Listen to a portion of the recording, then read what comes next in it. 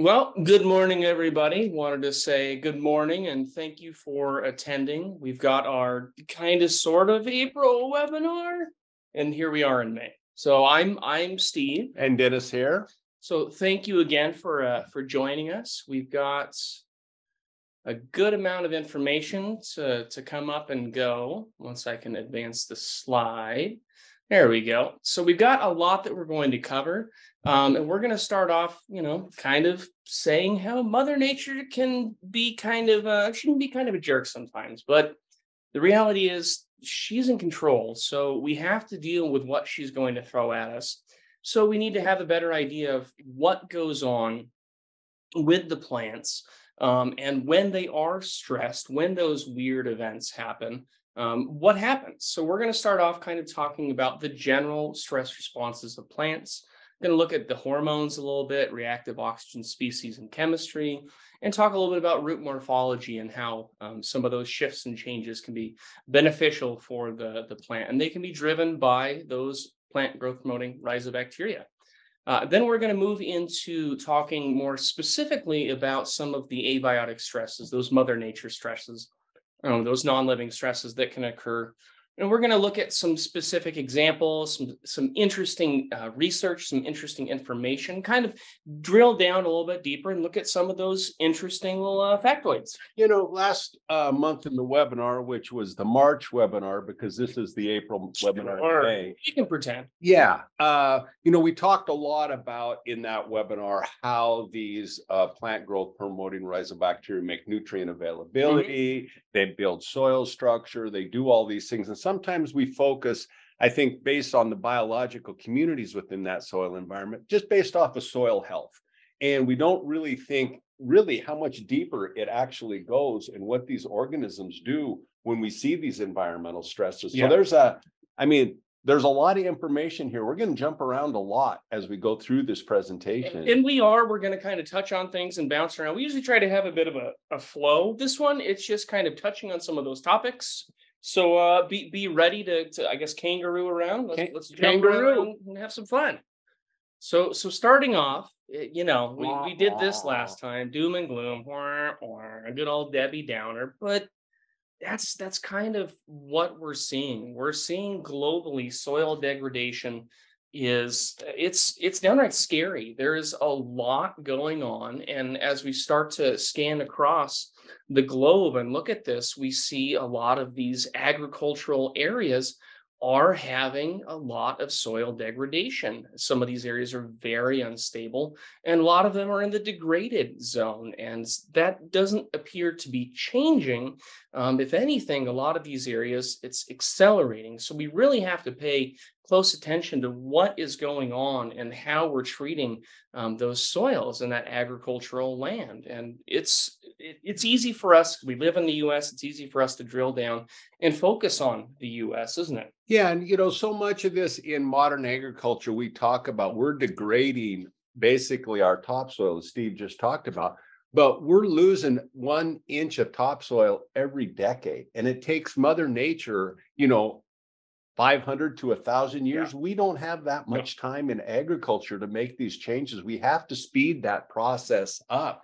And if we think about it, soil in the Midwest is eroding 10 to 1,000 times faster than we originally thought. And this is all based a lot on soil structure, soil health, and agricultural practices.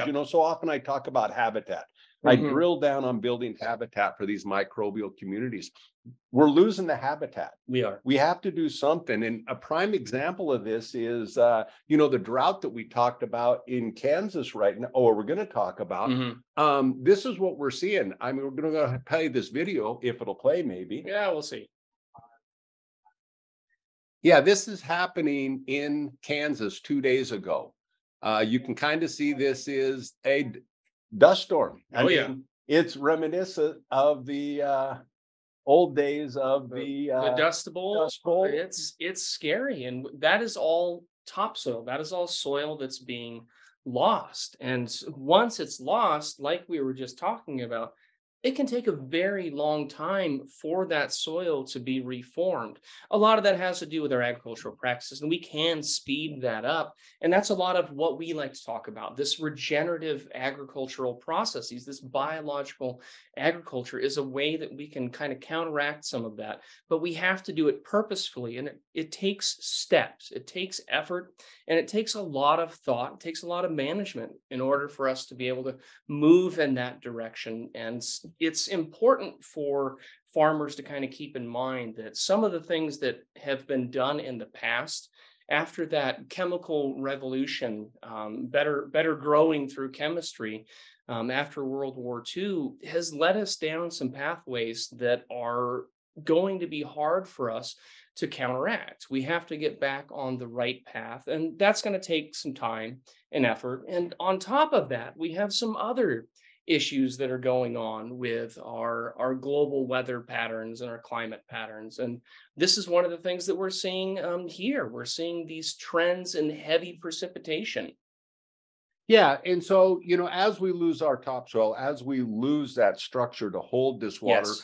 we're getting the same amount of rain that we've always had in the past. It's not Hmm. like our rain levels. If you got 20 inches of rain, you're still getting 20 inches of rain, but it's coming in 3 storms Yeah. or 4 storms. Hmm. And so we see that heavy precipitation. We've seen that over the last decade. This is from research from Dr. Hatfield. Hmm. And we look at that. And so this creates not only an environmental impact, but it also creates an agriculture impact of how we manage our crop and how these crops go through those stress periods that we're going to kind of build and talk about here as we go through. And we see that not only in, basically it's all across the globe. I mean, we talk about California over the Hmm. last, 4 or 5 years, it's been in a severe drought, as we see up here in the upper left, let a reduction in precipitation. Hmm. Up in the Midwest, we saw excessive precipitation, and now we've seen that kind of flip, where now California has had record snowfall, record rains. We have flooding. We have all kinds of crops that are underwater, and the Midwest is now in a drought type scenario within those growing environments. So it really creates a problem, and that's one of the reasons why we want to talk about all of these things, that the biological impact and how important these are beyond just that nutrient availability, all these other things that can help you get a window of opportunity to grow through these environmental changes. Well, and everything's interconnected, like you talked about last time, and you really hit that nail on the head with reminding us that you can't isolate one thing. So we're talking about dust and blowing and soil degradation, and then we're talking about precipitation and moisture changes. You can't isolate those. Those are so interconnected when it comes to how our fields function and our infiltration capacity. As we degrade that soil structure, we're getting those heavy rain events, and the soil just can't handle it, which is compounding even more erosion. Well, it's like what I talked about here on this picture of the upper left of California through that severe Hmm. drought. And now we go to that major rain. And one of the things that's really cool when you start to think about this is Tulare Lake in California. All right. I did not know, but it is once the largest freshwater lake west of the Mississippi. I had no idea. Yeah. In 1898, they diverted the rivers, they dammed them. And so Tulare Lake dried up. It became very fertile agricultural ground. Watch your language. I know it. And now with the rains that they've had in California for the first time in over 100 years, you can see this is in about a 60-day period of time. 2 months. 2 months. That's crazy. Tulare Lake went from a dry bed Hmm. agriculture to reforming as a lake. This is all underwater now. The lake is back, and it's not like they changed the flow of the rivers. This is all from excessive moisture coming into this agriculture environment. And I mean, when you start to, that's devastating to those growers who weren't able to plant their crops this year. And granted, microbes aren't going to help us grow through that. I guess if we planted rice, we might be okay, but strawberries aren't going to work. Yeah, a lot of the normal crops and a lot of the normal practices, they're just not going to work when that area is literally a lake. Yeah.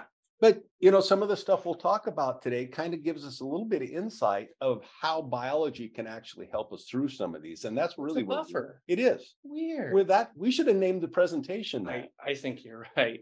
And then as we start to look at, so we just talked about rain events, we talked about soil degradation, and then more doom and gloom. Man, we are just Debbie Downers.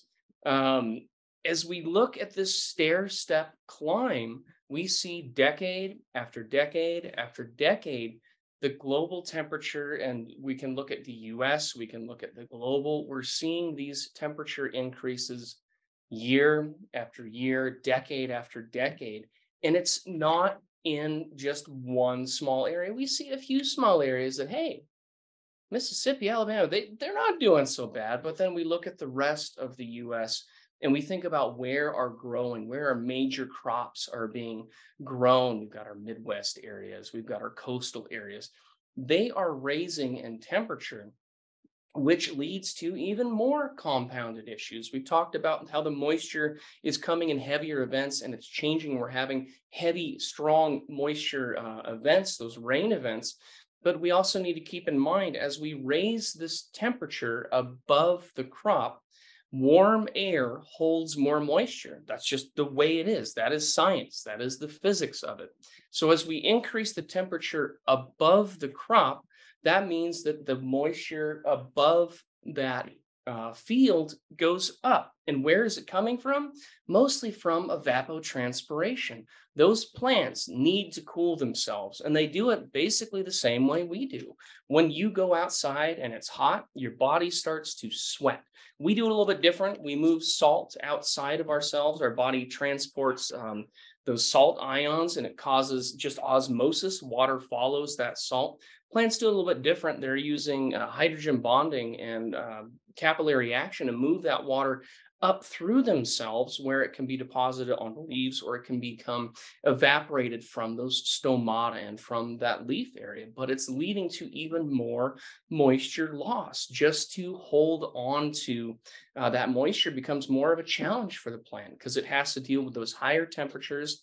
It has to deal with soil degradation, and it has to deal with that moisture loss. And then on top of that, we've got other weird things going on. I see this actually because we think, well, we have 19 less frost-free It days. sounds awesome. Yeah, down in the California area, up in the Washington, Oregon area, 10 in the Midwest. And you think about that and you think about, oh, that's great. I can get planted earlier. But when I look at it from the standpoint of the fruit industry, for example, California, Washington, Colorado, where we deal with a lot of these fruit trees, we still have 19 basically fewer frost-free days, but the latest frost is still exactly the same. So what happens on a lot of these early varieties, they come out earlier, but we're still susceptible to that frost for a longer period of time. And, Bruce used to talk about that a little bit, and we'll go into that a little bit as we go through this presentation of what things as growers can we do when we start to talk about these, again, environmental impacts, these environmental conditions.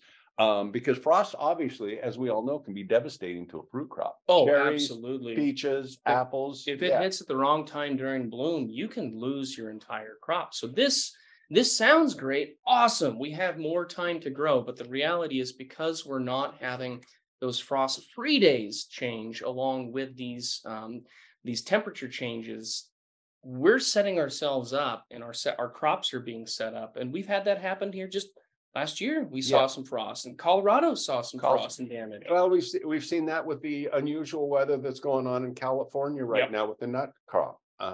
So it's all across the country that we have to. And part of the reason we're talking about all these things as a grower, that we kind of put all of these in the back of our head. And how do we manage these? Because again, we talk about managing stress to increase yield. And that's really why we're kind of building, I guess we call this the foundation as we go into the presentation.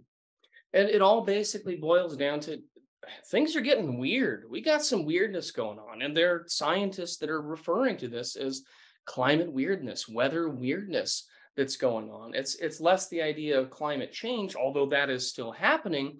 It's just things are getting bizarre. We're having jet streams that are shifting and moving. We're having these bomb cyclones. We're having these freeze events. We're having this heavy, heavy frost. We're having hail. It's just getting downright weird out there. And the hard part is a plant can't decide where it's going to go. I mean, as a farmer, you can decide where you're going to plant things, and sometimes as those environments shift and change, you have to change what's being planted to accommodate that more norm, or that new norm you're seeing in what your weather and global patterns are looking like. But the reality is, this tree that's up here in this frosty area, or these trees that are down here in this super salty warm area, they can't choose to stand up, walk away, and move. They're stuck there. According to Ian Baldwin of Max Planck Institute, plant's genome has probably an order of magnitude more genes involved in environmental perception than most animals do. Most plants have to. They have to really tune their physiology and biochemistry to what is going on, and they need a very sophisticated system of perception and response. They have to be able to deal with that stress because they are stuck there. And how do they deal with that? Well, as things get weird, weirdness and the temperature, the moisture, the losses, they all lead to stress. And that's kind of what Dennis was talking about. We have to manage that stress. To maximize our yield, we want to minimize our stress. A stressed plant that does not have beneficial organisms, we see changes in a few of its phytohormones, abscisic acid and ethylene. Those are going up. Our reactive oxygen species, which we'll talk about a little bit more, that's also going up, and that leads to more damage to the plant. And because of this, we're seeing a decrease in nutrient uptake. And all of this leads to a yield loss. On the other side, when we have some of these plant growth promoting resin bacteria to help protect the plant, we see reductions in abscisic acid, ethylene, reactive oxygen species, and we see better nutrient uptake. Well, and if you go back to that better nutrient uptake, this is what I talked about basically last month in the webinar. Oh, yeah. And part of that was we say test, don't guess. Mm-hmm. You grab that information from a plant sap analysis, because so often what we think the plant needs at this time, especially under environmental stresses, may not be what the plant actually wants. It may not want more nitrogen, even though it's in that cycle of a vegetative growth because of drought stress. And if we put that nitrogen on, all we're creating is more stress in that plant. We compounded the problem. And so you have to think about this under environmental conditions, whether it's flood, whether it's heat, whether it's drought, what the plant may want may be different than in an actual great growing environment when we have all the right conditions. So again, test, don't guess. Don't forget to make sure we're giving the plant the nutrition that it needs. Well, and its nutritional needs change during those times, and we'll talk a little bit about some of those critical trace minerals that are responsible for helping protect that plant. So looking back and thinking back to what Dr. Ian Baldwin said, these receptors, and that's what's going on here. The plant has a wide variety of different receptors on the outside of its leaves to be able to respond to what's going on. It has to be able to sense a temperature shift. It has to be able to sense a moisture shift in order to be able to react to it. And that's what these receptors are doing. So we have these plant growth regulators that are being triggered by these different receptors, and it causes an uptick and upregulation of certain production of different phytohormones, ethylene, the brassinosteroids, salicylic acid, we see jasmonic acid. And so this plant is using these signaling molecules to try to protect itself and try to move itself out of that stress, or at least be able to try to get to reproduction without losing as much as it can. It wants to maintain as much of that yield as it possibly can. So these phytohormones in general, looking across different plants, they all have kind of basic functions. Some of them are responsible for germination, growth, flowering, fruit development, abscission, seed dormancy. So there's these classifications that all plants are using these different hormones for fairly specific things. And when we start to incorporate the plant growth promoting resin bacteria, they're doing a lot of things. We're going to talk about EPS a little bit, and these extracellular polysaccharides. Man, we kind of hammer it a lot because it's incredible all of what is going on with these glues that the microbes use. These microbes are also they're producing phytohormones themselves. They are directly communicating with the plant what's going on.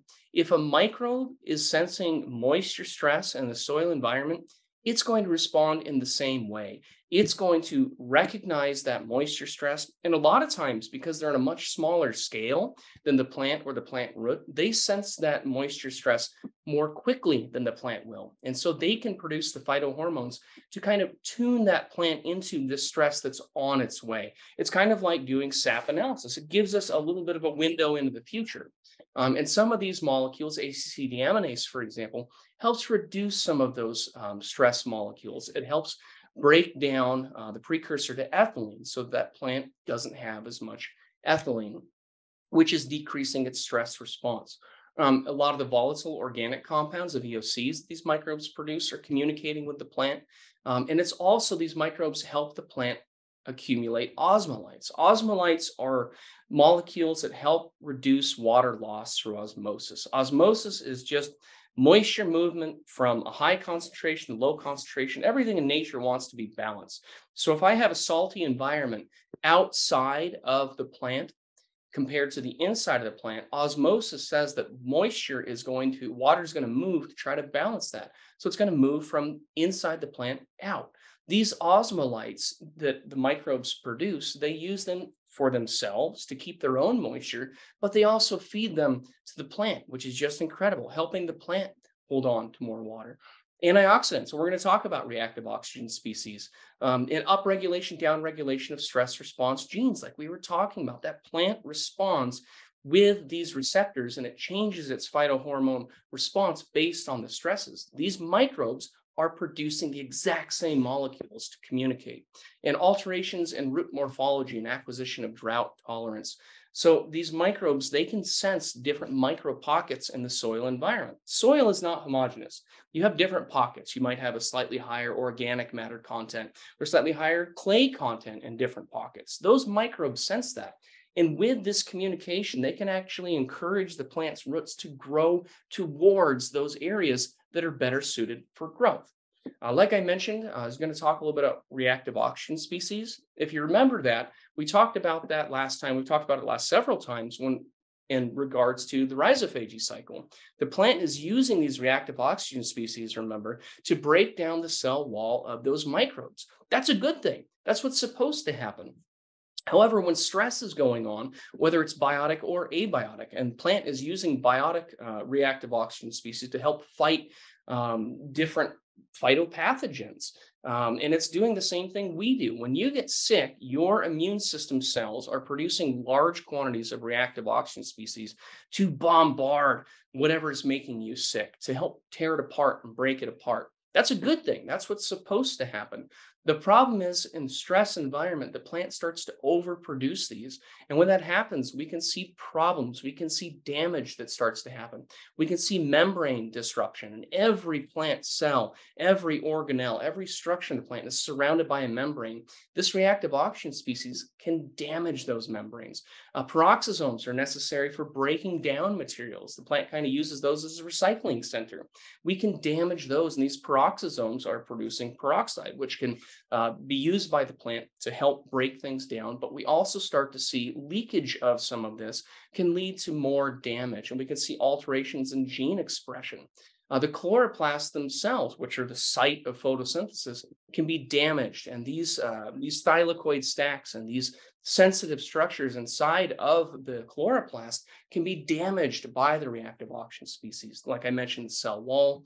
We can also see degradation of mitochondria. Mitochondria are the powerhouse of the cell. It's where the energy production occurs. ATP is synthesized here. So we want to see, like I was talking about, in a healthy state, we have a balance of reactive oxygen species and antioxidants, whether that's in the plant, whether it's in the microbe, whether it's in you, me, my dog, a cat, a chicken. That's just the way this system is designed to work. The plant uses these as a communication molecule, but it also uses them to help protect itself from pathogens.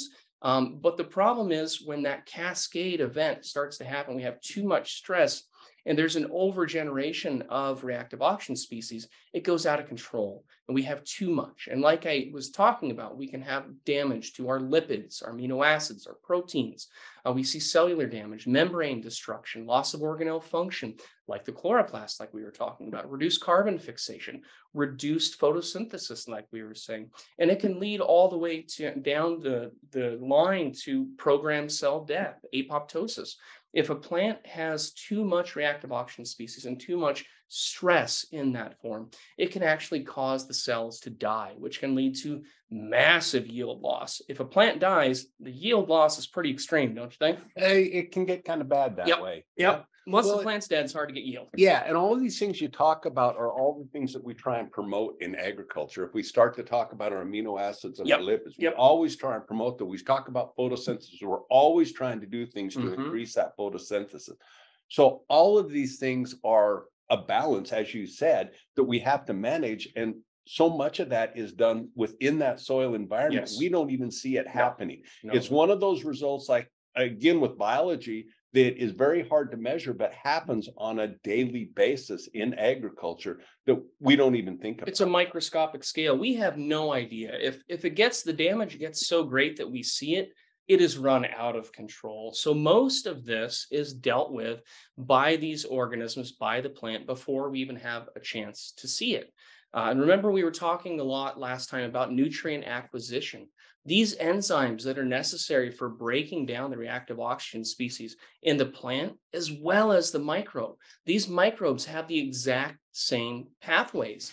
So the reactive oxygen species scavenging systems, those antioxidants, ascorbate, glutathione, carotenoids, alpha tocopherols, prolines, flavonoids, and phenolic compounds, as well as enzymatic. We have our catalase, we have our superoxide dismutase, as well as some of these other materials, these other enzymes that are designed to break down these reactive oxygen species.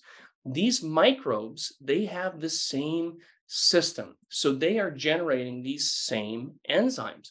So not only are they producing them, they're also gathering the trace minerals that are needed for the core metal ion to make these enzymes function. We have our copper, our selenium, our iron, manganese, zinc, nickel, etc. All of these are necessary for the plant to utilize those. And once we take into account the idea of rhizophagy, where these microbes are queued up, they have their own stress they're dealing with. They've accumulated some of these materials. They've built the enzymes, and they've accumulated these trace minerals. And now with rhizophagy, they're being dumped directly into the plant. That plant gets a great boost without having to generate any of this itself. You know, last month, the webinar, I gave that slide, and we talked a little bit about the human body, the plant, and the microorganisms within that soil environment. And the need between each one of those are exactly the same.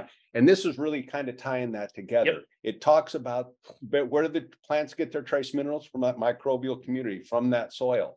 You know, within that soil environment, so much we stress about how important these trace minerals are. It's not only for the plant. Yes, they're needed for the plant, but it's also needed for that biological world to actually function, and those enzymes to function as designed. Oh, absolutely. No, the Dr. Huber's book, Trace Minerals and Plant Disease, that is a great book. It really digs deep into what each of these are doing. So if you're looking for a heavy read, but a very interesting read, find that book and check it out, because it goes into a lot of the individual functions of these different minerals.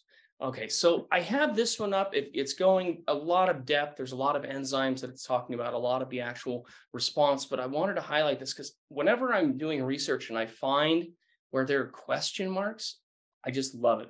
Because that means that although we are very sophisticated and we figured a lot of this stuff out, there's still a lot of areas that we don't fully understand what all is going on.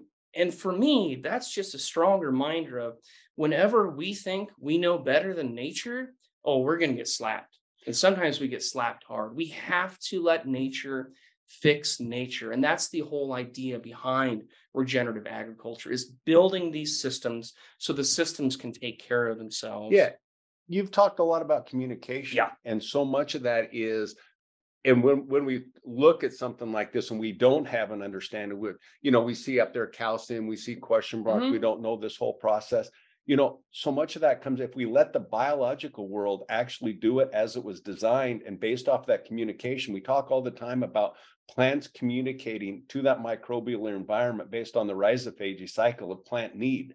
I mean, they're telling that underground world, this is what we want, rather than us force feeding a lot of times what I talk about, what we think the plant wants. Let's encourage that system to basically function as designed and then make changes based off the information that we receive on our testing. To, as we say, feed weekly. I don't know who says that. Somebody says a lot. I've heard somebody say it once or twice. Yeah. And then, go down that path in order to balance the nutrition. Absolutely. And that is the great way to do it. It's kind of like the idea of like our autonomic system. If I had to control my pulse, my heart, my breathing, all of that, if I had to be in control of it, I'd be in trouble. I'd forget.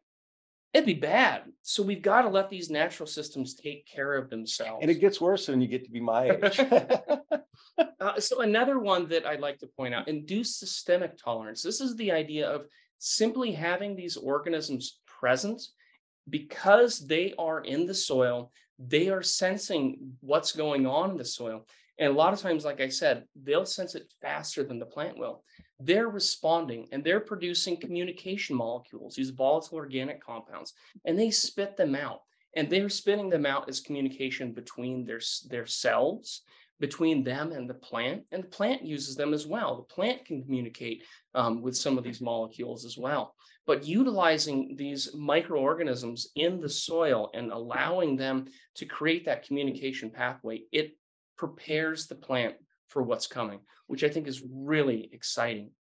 And there's biochemical pathways, biochemical responses that are going on. And I wanted to point out one more that's kind of interesting.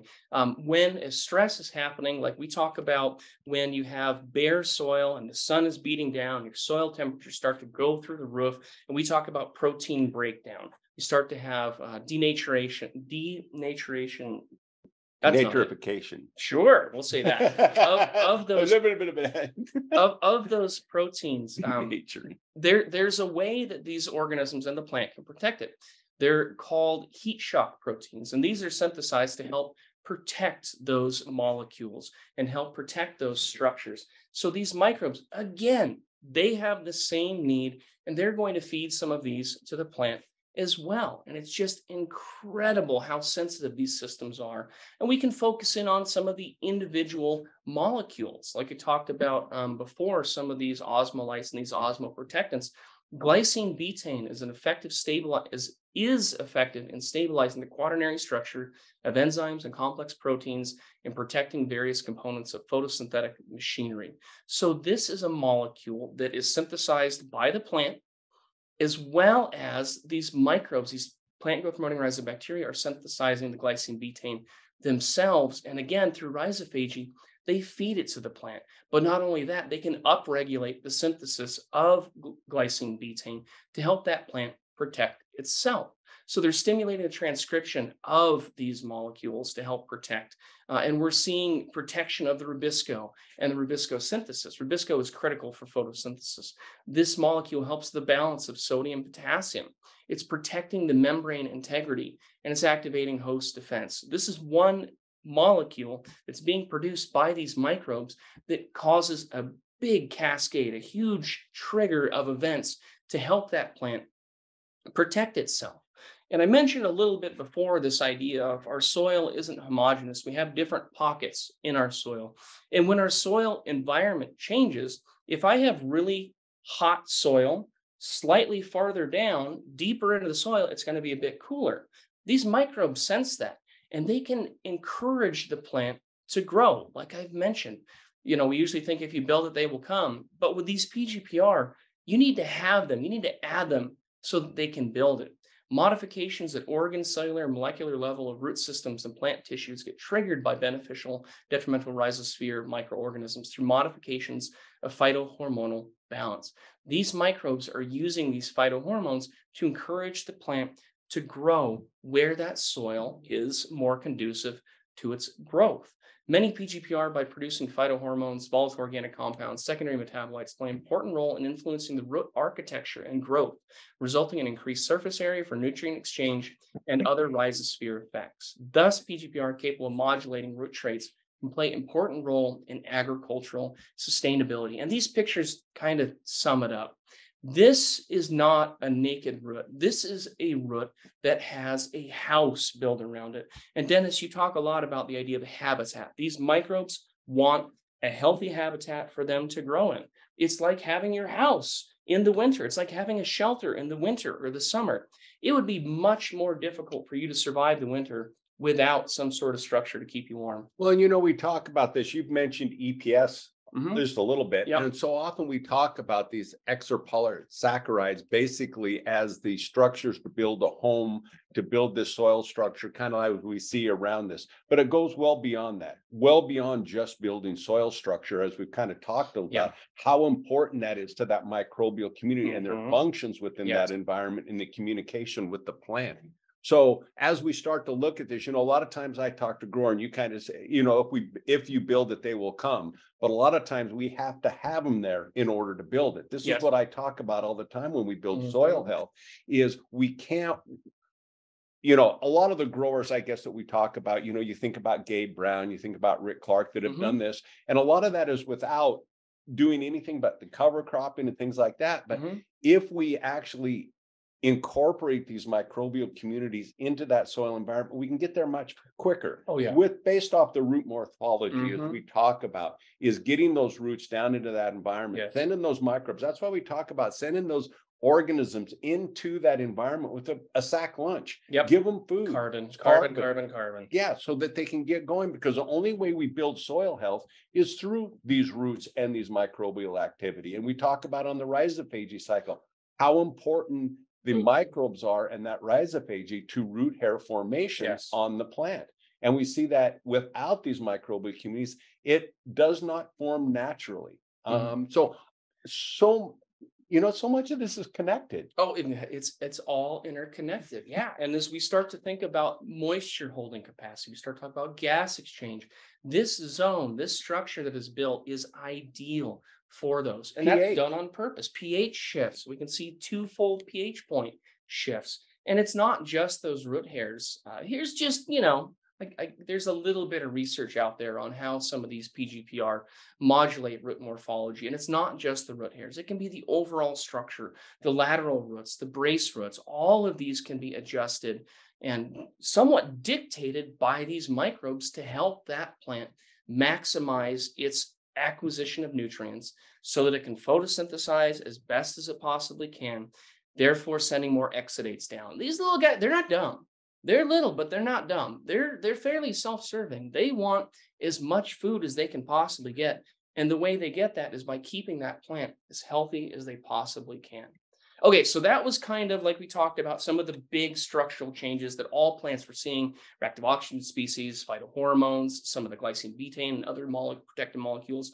Now we're going to dig down a little bit, like we talked about, and focus on some interesting things that we can see when we start looking at some of these specific abiotic stresses. And man, look at the EPS. We've talked about the critical nature of the extracellular polysaccharides, and this picture says it better than pretty much anything else can. These EPSs are there to do a wide variety of things: temperature damping, helping reduce chloride levels, helping restrict and reduce sodium. Again, temperature damping, biofilm formation, sodium restriction, water availability, water holding. And we're seeing so many other important changes that are all associated with that microbe's ability to encourage the roots to grow where they need to grow, changing that morphological state, as well as creating that soil structure on and around the root.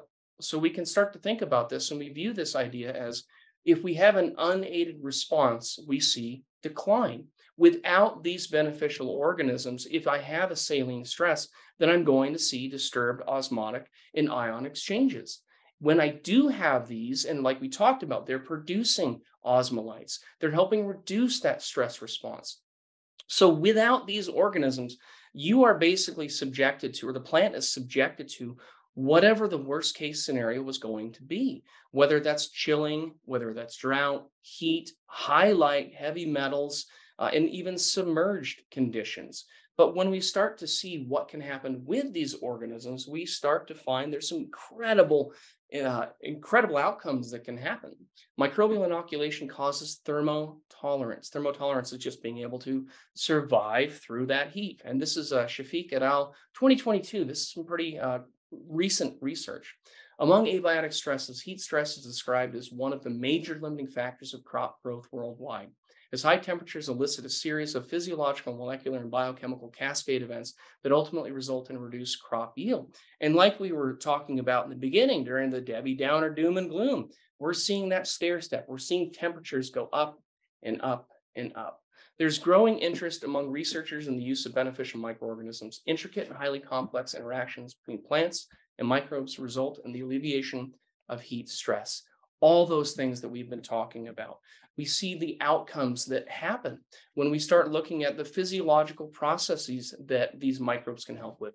Induce systemic resistance. They can help the stomata open and close. The thermotolerance. They can help improve photosynthesis and respiration. The molecular processes, the EPS production, delayed senescence, like we talked about a little bit with that ACC deaminase, those organisms are helping break down those stress molecules. Production of osmolytes, helping reduce the osmosis temperature loss. Phytohormonal modulation, VOCs, and organic acid production. And all of this results in a plant that's able to survive in an environment that would otherwise probably lead to its demise. And a lot of this I see actually out in the actual field. Now, granted, if we're in a severe drought and everything is going to die, biology can only do much. It's not magic. It's a buffer. It's not magic. Yeah. It gives you that 2-week period of time for that rain event, or weather conditions where you have the heavily saturated soil to give that a chance to dry up. And we'll kind of talk about those. But here's an example of, these were Honeycrisp apples in Colorado. I had met this grower. We were doing a root dip on these, which is absolutely one of my favorite. Yeah. If we want to get mycorrhizae and beneficial bacteria attached to that root zone at the time of planting, that root dip is an awesome way to do it. You have access to the roots and you want these microbes on the roots. It's a no-brainer. And the amazing part about that is we talk about how important these microbial communities are at the point of germination. Yes. Well, we're getting these trees. They've already germinated, they've already grown, they've already been grafted. We receive them and then we're planting them. So biologically, we think a lot of times we're already behind, because most of these trees have already most likely been treated with the fungicide before they were shipped to you. So everything that's there it's a clean slate. They're stressed right out of the gates. So anyway, I'll move on. We met this grower, went over the root dip. All the guys that were planting were there. The holes were dug. And we had to run off and look at another field. So got them set up. We took off. We were gone about 25 or 30 minutes. And this was about a 89-degree day with a 20-mile-an-hour wind. It was not ideal, I guess, for planting new trees. Well, these bare root babies. And so when we got back with the grower, we pulled up and my jaw dropped, because what the planters had done is taken every one of these trees, root dipped them, and laid them in front of the hole. That's what you said to do, right? I know. They laid every tree out up and down the row, root dipping it without planting it. Yep. And the grower obviously wasn't very happy. He knows how important it is to keep those roots from drying out, especially on a day like that. So anyway, we got all the trees planted, got them watered in, and he said he would be happy if he would have seen 60% survival rate of these trees, especially of the ones that were dipped early and laid as they went down the full length of the field. They were dry and crispy. Yeah. Yep. Amazingly enough, we had 100% success rate on these trees. I said 99.9. There was one tree that he had to prune back, but there were two. It did. Well, but he, to this day, is convinced that these trees, this orchard would not be here today. There would be multiple skips within that orchard had it not been for the root dip scenario. And it comes just down to that buffer that biological community can give you, that little window of opportunity to basically make up for either environment or an error that we do as a grower. All these things that they do. Yeah. Yeah. And, I talked a little bit about in Kansas last year when we start to talk about that stress, the environmental stresses. Picture here on the left with thousands of acres that I looked at with the Field Scout that did not pollinate properly. And here on the right were the fields that we looked at with the grower that's using these regenerative practices. Some of these fields were like literally side by side. Yeah. In fact, there was one field that I wanted to get a picture of, but they cut it for silage the day before we got there. So we didn't get the picture of it. But the amazing part about this, it goes down, the whole idea that the Field Scout said is what had happened on these corn plants that did not pollinate properly is the pollen tubes collapsed in that heat event. They stressed enough, they collapsed, so they did not get complete pollination, where the regenerative grower, the pollen tubes did not collapse. With that heat event, they were able to work through that stresses. Part of that is sort of that biological that we were talking about, all those things that biological community can do to help reduce stress. But it also comes down to the nutrition, the availability of nutrition through that microbial community within that soil environment. And so we had proper cell development to help the rigidity of those cells to stand up based off of that heat event. Higher calcium, higher silica. Exactly. So it really comes down to, again, that window of opportunity that we don't even see happen. We don't understand that basically we dodged a bullet when it came to an environmental factor, because we don't see it until we have a side-by-side scenario like this where we see thousands of acres that didn't do it, and basically thousands of acres that were able to work through this. Survive through it. All right, ready? Kangaroo hop.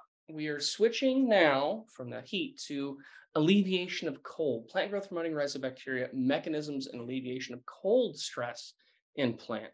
The ability is psychrotolerant, and psychrotolerant just means they're cold tolerant. There's also psychrophilic, microbes that love growing in cold. Bacteria to survive and proliferate at low temperatures implies that they have devised a number of mechanisms that help them to tide over transient cold. These adaptations include lipid modifications to maintain membrane fluidity. I mean, think about when like a plastic is cold, it's more likely to snap. Right. These cell walls of the microbes, cell walls of the plant are the same. So they have ways that they can work through that. Synthesis and utilization of cryoprotectants, cold adapted enzymes, synthesis of reactive oxygen species, detoxifying, ice binding proteins. And that's a very interesting one that I wanted to kind of focus and poke at a little bit. Low temperature growth, freezing survival, and production of antifreeze proteins by plant growth promoting Rhizobacterium, Pseudomonas cutida. So what we're seeing here is these are organisms that can survive in this environment, and they can actually help the plant grow through this environment. And what they're seeing is these microbes are producing antifreeze proteins. These are materials that restrict and reduce the amount of ice nucleation that can happen. Ice requires a nucleation point. Sometimes we talk about like Pseudomonas syringae. Up in the clouds, you can find it. And on the plants, they're causing an ice crystal to form so that they can have an easier access. If I can split open a plant and degrade a little bit of that plant with that ice, then now all of a sudden it's very easy for that disease, that pathogen, to move in. So this is an organism that can help reduce that by creating some of these cryoprotectants and these antifreeze molecules. Here report the bacterium was able to grow and promote elongation of both spring and winter canola at 5 degrees Celsius. That's just above 40 degrees Fahrenheit, a temperature at which only a relatively small number of bacteria are able to proliferate and function. So these are organisms that can help that plant grow in this environment and help protect it from some of that ice crystal formation.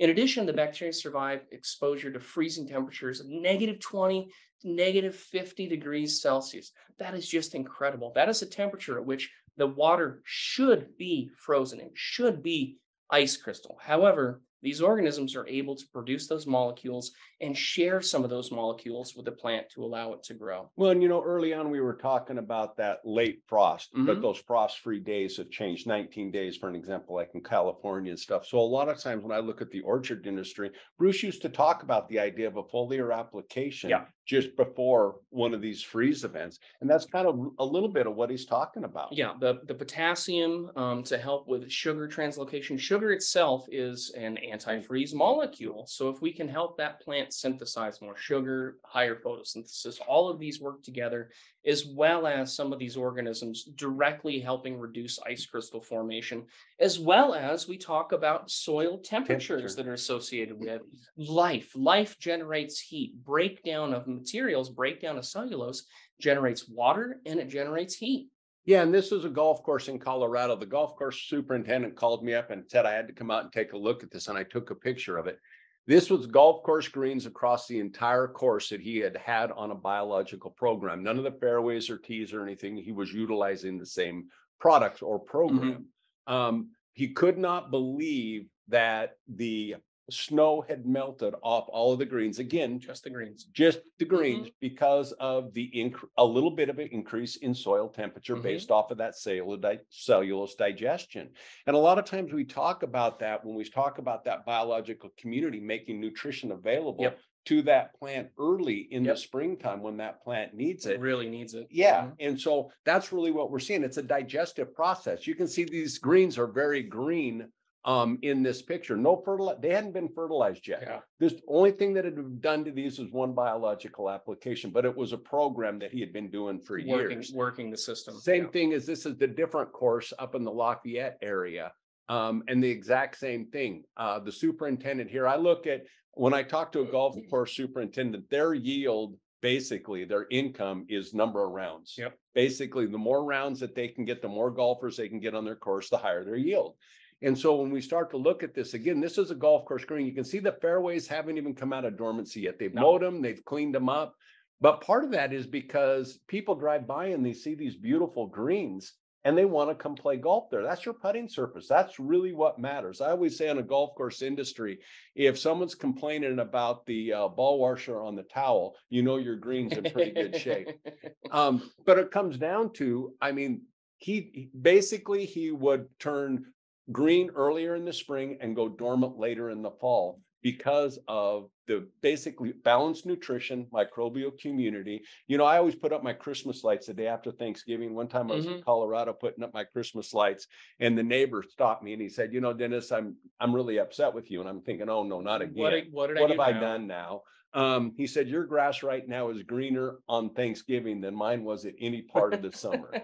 And it's true. Those are the type of expression we start to see once we really get this system functioning as designed. We allow those plants to grow deeper into the season. We allow them to germinate earlier. And you've had examples where you see farmers and fields that are germinating earlier. They're the last in and first to germinate. Okay, so now we're going to hop again. And I want a Tigger. Because he's bouncy, bouncy, bouncy rather than kangaroo. The wonderful thing about Tigger, Tiggers are wonderful things. So wet and wild. When we talk about moisture, we need to keep in mind it is the strongest predictor of yields, pretty much hands down. If a plant, it's as simple as if a plant has too much or not enough water, we have a yield decline. We have this butter zone. We have this Goldilocks zone where when the plant has the right amount of water at the right time, it is maximizing its yield. And that is a big part of why NRCS is encouraging the generation of organic matter. No-till farmers, cover crop, all of these are done to produce more organic because we have to have that organic matter to hold on to moisture. And we talked about EPS, and I think we've said EPS and EPS and EPS and how critical that is for holding on and creating that structure to help hold on to that moisture.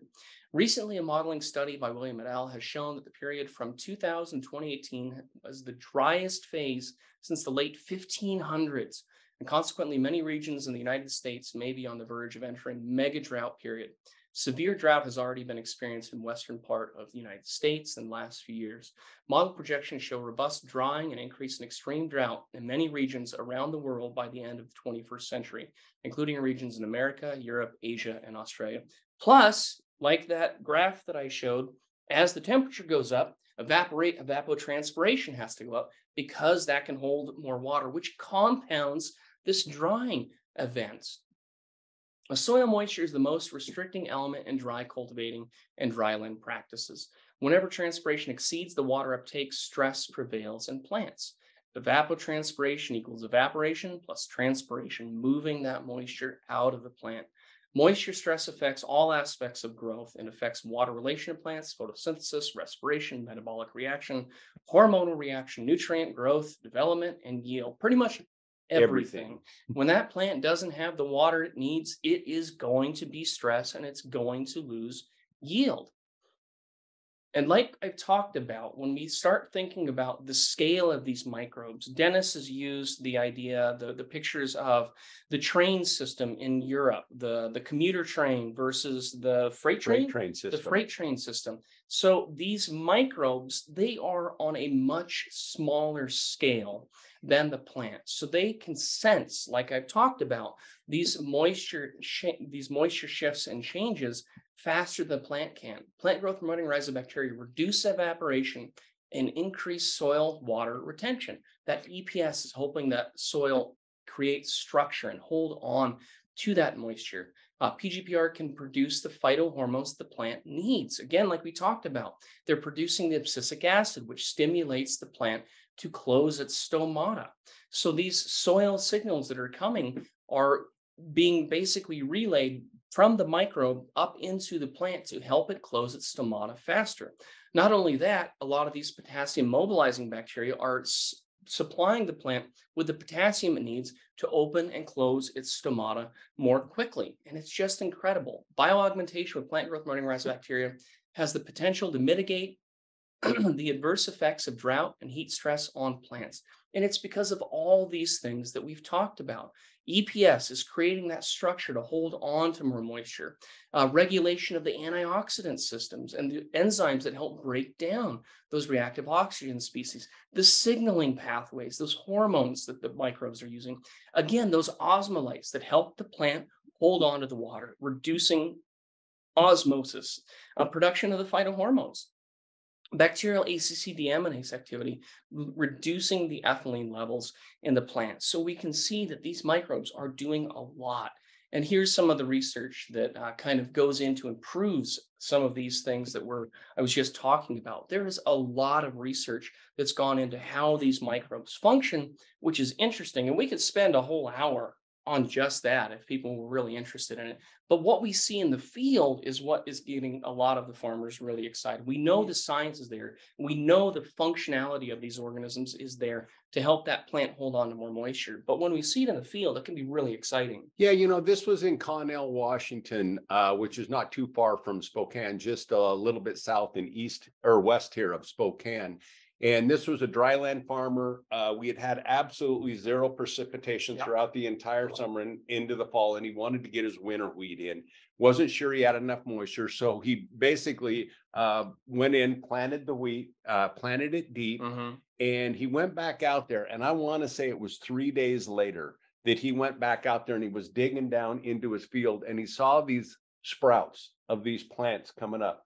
And he immediately got me on the phone. He's taking pictures and he's showing these beautiful dreadlocks growing on his winter wheat. Look at that habitat. Look at that zone of health and life those microbes have generated. And he would say, where is this moisture coming from? How are these guys already germinated within the soil environment? But I see that I've seen it in Washington. I've seen it in Kansas. I've seen it all across the country. California, New Mexico, Arizona. Oh, yeah. Where we get these environments where we think there's not enough moisture there. But again, we start to talk about that cellulose digestion, that generates water. That generates just a little bit of water. Those microbes need water too. We talked about that last month within the webinar series.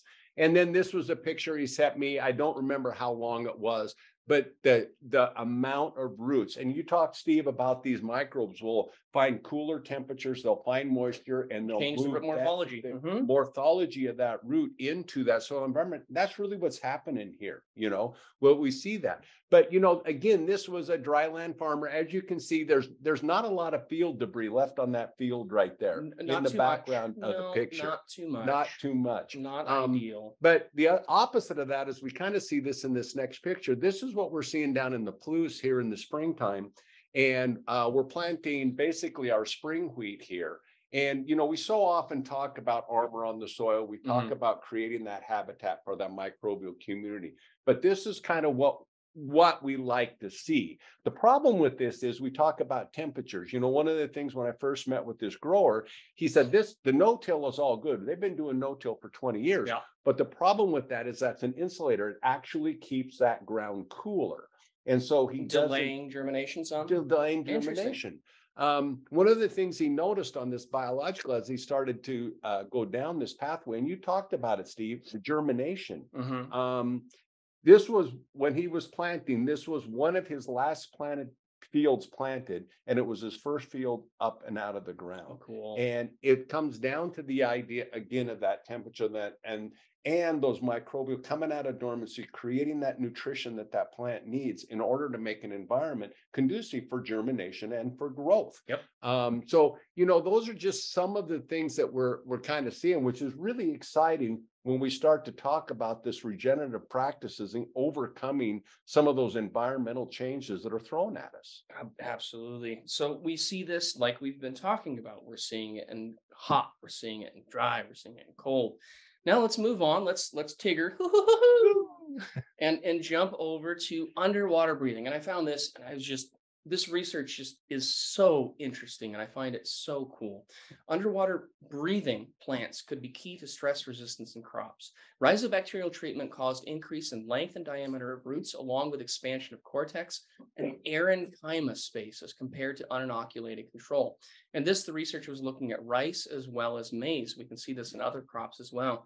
Parenchyma is not one that are you familiar with parenchyma? No. It's not a word that pops up a lot, but this is an adaptation that plants can utilize to encourage gas exchange. When we are in an aerobic environment, the plants don't need this. When we start to go anaerobic, when we have low oxygen, respiration is still critical. That plant still needs that gas exchange. So what these microbes are doing is they're helping the plant stimulate the production of parenchyma. And you can see there aren't these little pathways, and here there are the pathways. Same with this maize. We can see these pores, we can see these structures, and I kind of think about them as they're snorkels. They're allowing that plant to move more oxygen from the above ground, where it has access to all the oxygen and gas it needs, to below these waterlogged environments, allowing that plant to grow more normally. It's not going to be the healthiest plant, but the idea of having some plant growth versus no plant growth because we've gone anaerobic and we've gone underwater is a big difference. Yeah, it's a buffer. It gets you is. through a period of time where we try and get environmental conditions to change so that we can continue Yes. on. And that's really what it comes down to. And, we've shown some pictures here of the golf course industry, partly because it's an easy way to show examples. The other thing is because usually they'll let me dig up their crop. But here's an example of standing water. We can see that in the golf course industry. We see it out in agriculture fields where we get that.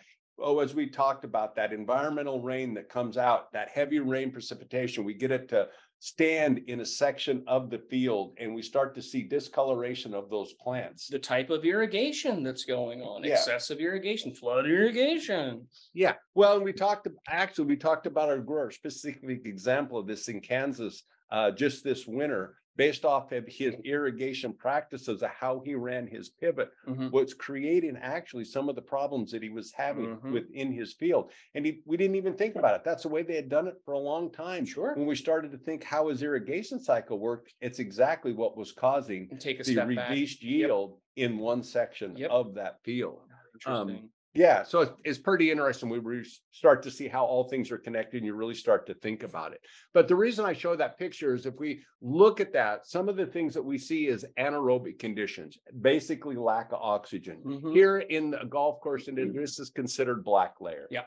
You talked about poor root development, low oxygen, no microbial community. First thing that shows up is susceptibility to insects and disease. Yeah. That is the first thing that shows up. The plant is stressed. This plant is stressed.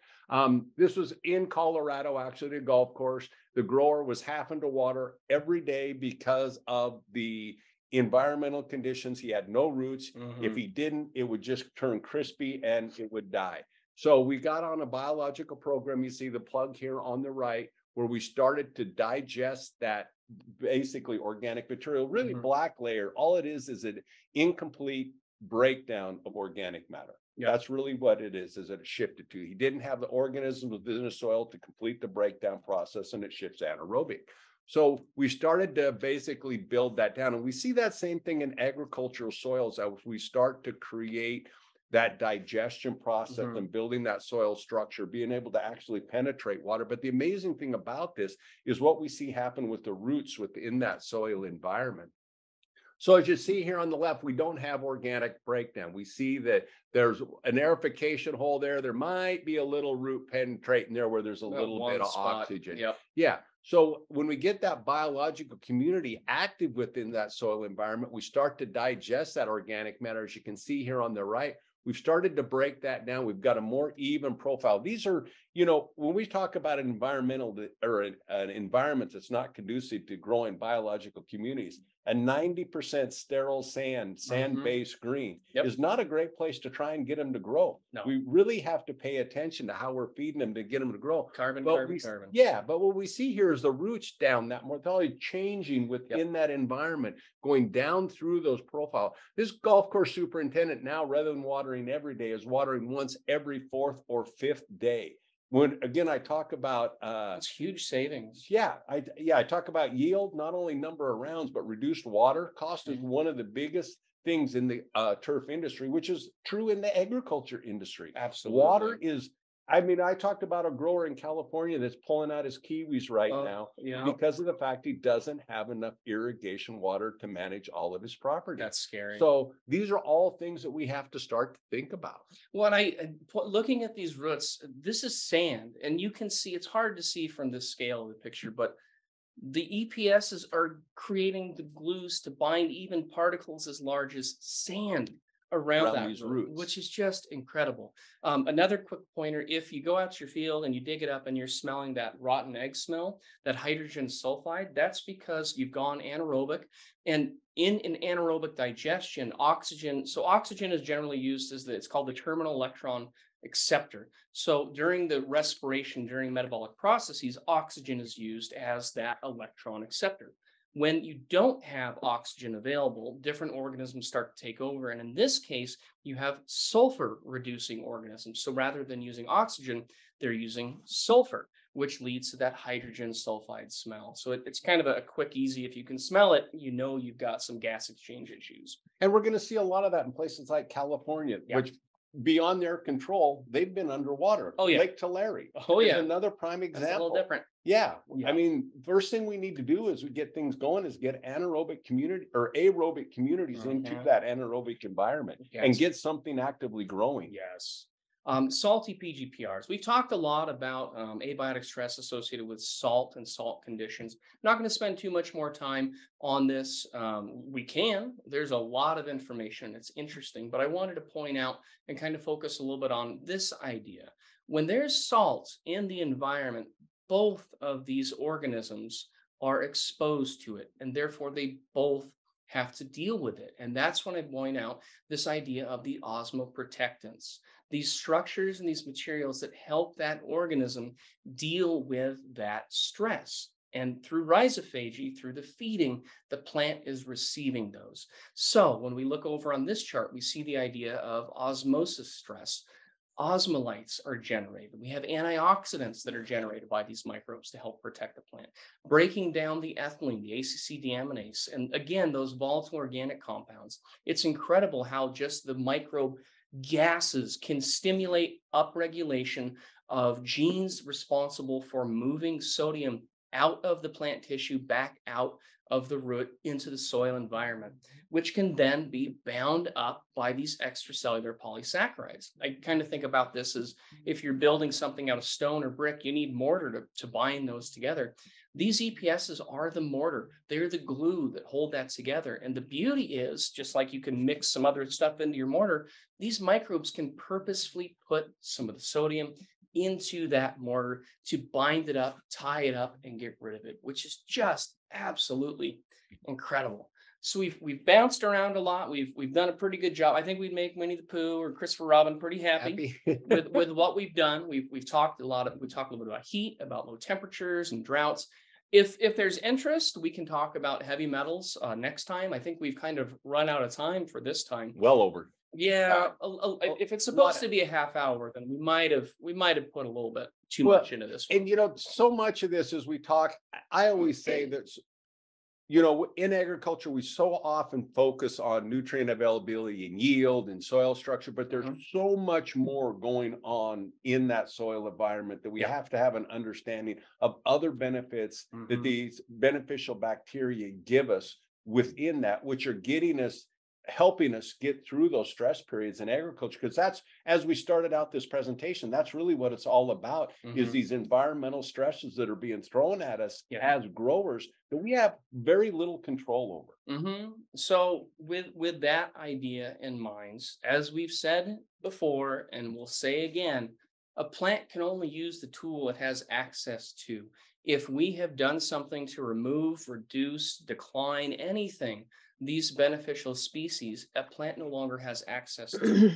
And like we saw with like that Pseudomonas putida helping with cold, that's a specific organism doing a specific job. A lot of these organisms have different capacities and capabilities, and that's why diversity is so critical and it's so important. So we've got to get our friends out there so they can do the job that we expect them to do. Yeah, it comes down, as you said a lot, communication. Yes. If there's the signal sent down into that soil environment and that organism is not in that soil environment, that call goes unanswered. So, you know, when you look at this picture here on the left and you see this root was surrounded by these beneficial bacteria, and I believe this was that's Bacillus subtilis. That we show. Think about that when you look at that corn plant and all of these roots, all these fine hair roots. If we lit that up with the green glow, what that would look like within that soil environment, because that's really how we have to look at it. That is one root, one little section of the plant, and all those beneficials growing around that plant, protecting that plant, making nutrient availability, you know, changing the pHs, EPSs, all those things we talked about today. Now just magnify that over to this corn plant. It's pretty exciting. Our fields would literally be glowing, and it would just be incredible. So keep that in mind. Think about that. Whenever we're doing something that's going to harm those organisms, we're reducing this protective layer. And as we reduce this protective layer, I mean, think about it like your engine.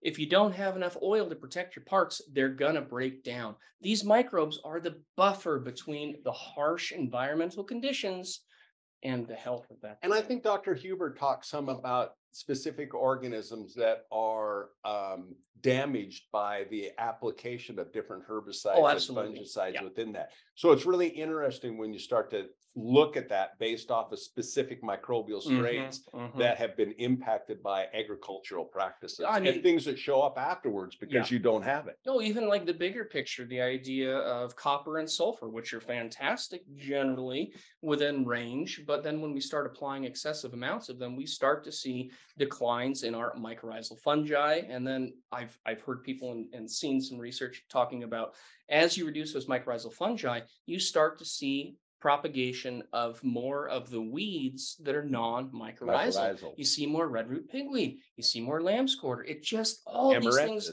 these things are interconnected, and it's just so cool. Okay, with that, I think we'll stop geeking out. Thank you, everybody.